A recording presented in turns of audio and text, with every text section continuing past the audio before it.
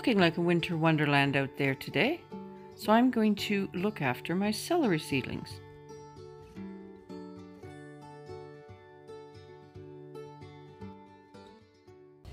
Growing celery is very easy. It's a little slow to grow, but I really enjoy growing it because of its ease.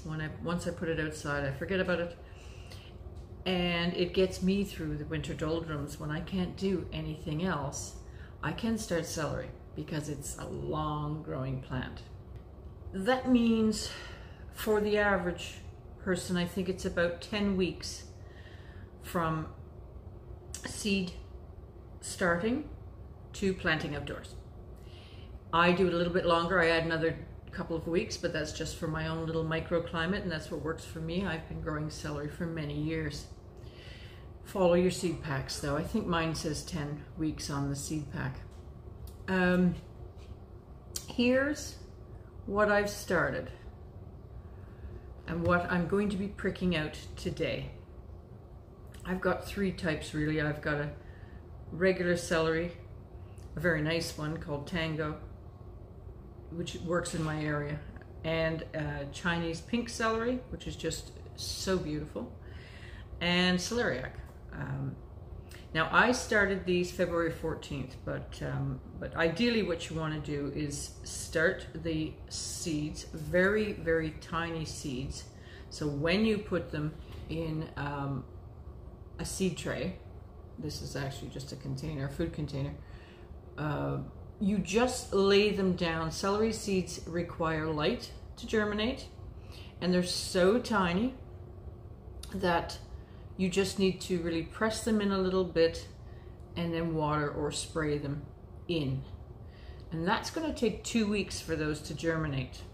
Then leave them in your seed tray for another week, just to get to about this. This is exactly 3 weeks, and I think to the day actually.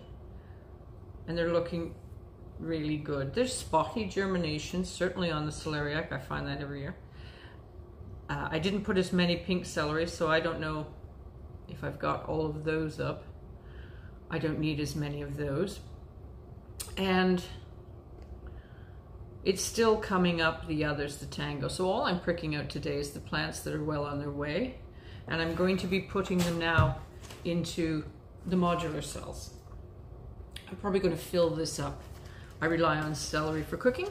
Here you can see I just take stalks as I require them as a cut and come again. I find celery hardy, but ideally you don't want to put it outside until 10 degrees Celsius. I don't know what that is Fahrenheit. And when it's a constant 10 degrees Celsius, make sure, certainly, obviously, your soil is warmed. If you're going to do it a little earlier, I wait till my soil's about 5 degrees, 8 degrees. I have raised beds that I put these in. So I will get on with the potting on, and I'll show you a little bit of that afterwards. But when it comes time now you'll just put them in the windowsill once you put them in your modulars. And the reason I start off in a seed tray, they're heavy feeders. And this is regular compost, this isn't seed starting. And then so at this stage, they're going to need more food, more nutrients. So that's why now I'm putting one single plant in your modular cells with fresh compost to help feed them, because they now have to sit here for quite a few weeks before it can get outside. As I say, you're looking at a 13 weeks till they go out. When they go out, make sure that your soil is not the sandy type, but wherever you're putting them, whatever beds, that it is more your rich organic. I use sheep manure and compost mix. That's how I top my beds up every year. And in my beds, I have 4x8 beds, and I usually put some in quite a few beds, and I put them on the 4 feet wide, and I probably put 4 plants in. And you can grow they're slow to grow, so you can grow some other things in between, grow some radishes or whatnot. But ideally, I think you want to keep them about 10 centimeters apart. Celery nowadays is self-blanching, so I don't have to worry about that, but also just to help them avoid the sunlight, I interplant and intense plant in my gardens, so as they grow, they're pretty shaded anyways, and they like that. The only other thing you have to do once they're in your garden is make sure they're well watered. Celery likes water. They originally were a marsh plant, not anymore, but they were, and your rich soil is going to help the water retention. Okay, always remember to transfer your tag when you go along, or you'll forget what you've got. So what I do, and I should repeat, it's what I do with everything. This is not what you should do, but just to let you see what I do. Trial and error on your own gardens is how we find things the best. So, there's the little fellow. I'm going to get him in here.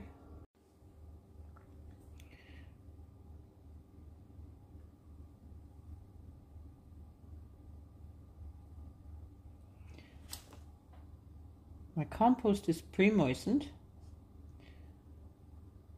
Maybe I need another hand. I'm planting these deep down here, but when it comes time to planting them outside, this isn't a plant to bury. So just sort of at the ball, the base.